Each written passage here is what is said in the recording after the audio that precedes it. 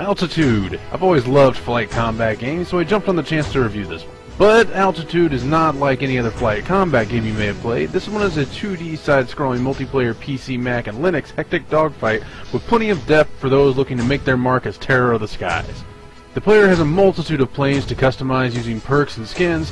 The game even has controller support for those less inclined to use the clunky mouse and keyboard configuration. So can this title with its $10 price tag stand up to the extraordinarily nitpicky standards of explicit gamer? Or will it simply stall out and crash and burn? The gameplay of Altitude is fairly basic. Pressing left and right on the arrow keys acts a lot like pushing forward and pulling back on the controls of a plane, and the throttle is controlled by the up and down keys.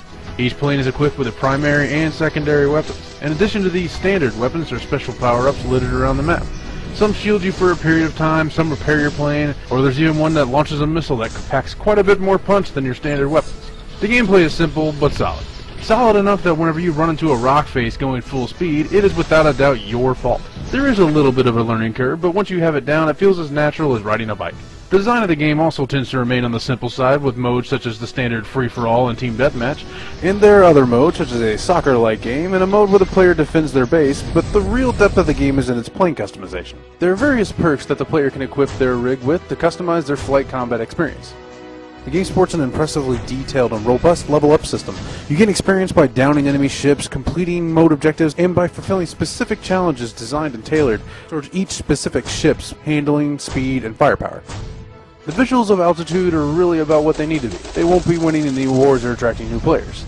The menu system is extremely basic, but it's standard fare for a small PC game like this. When it comes to the game's graphics, there really isn't a whole lot to say. The game neither falls flat, nor does it soar to new heights. It just is. Sound is another one of those departments where the game neither fails nor excels. There's a rather nice heroic tune when on the main menu, but other than that, there's no music worth mentioning anywhere else in the game. The sound effects fit the game style pretty well, so I do have to give it props for that. It seems all too common these days for a game to have one or two sound effects that are solely designed to make your ears bleed. And thankfully Altitude has none of these, and for this I'm going to go ahead and bump up its audio score slightly. There are a few other minor gripes with the game, however. For instance, some of the cooler skins for your plane are locked, and one of the only two ways you can obtain them is to whore out the game to your friends on Facebook, Twitter, or other social networking sites.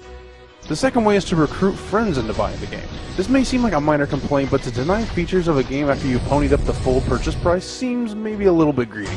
This may be the fact that I play on a wireless network, but another gripe I had was being repeatedly kicked from games because of my ping. It can be rather annoying. Overall, the game is fun to play and pretty much worth the $10 admission fee. I suggest playing the demo first to make sure it's the kind of game that is going to appeal to you. It's simple to play and made even easier through a well-made tutorial system, so hopping into a game and becoming an ace of the skies is not as daunting as it may sound. There's just something very satisfying with the tight controls and blazing your way through a flock of enemies to drop a bomb and win the game.